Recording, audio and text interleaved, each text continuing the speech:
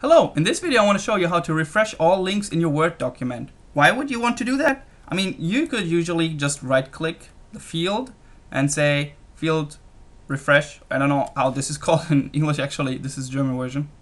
Or when you look at the internet, you just hit Control A and F9, what you cannot see at the moment, to refresh all your links.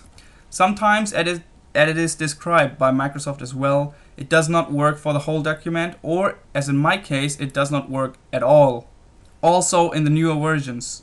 So in case you have this problem, you can try this solution. You open the options and you're searching for an option that says like fields refresh or update fields or something when you print. These are the print options.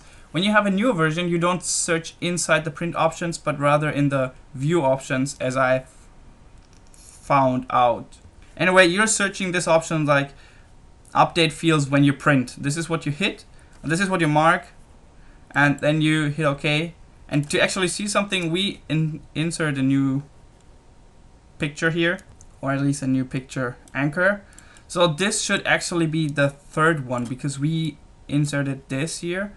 And now we're going to print. So we open the print dialog. We choose a printer. The important thing is don't use a printer that really puts paper out, because you don't want to have paper, right? So you can hit the put it in a file, or just use a PDF printer and then hit OK.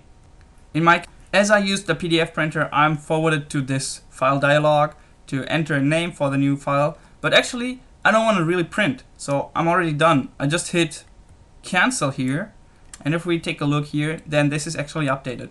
So we just have to make Word think that we already printed, and it will then automatically refresh all the fields.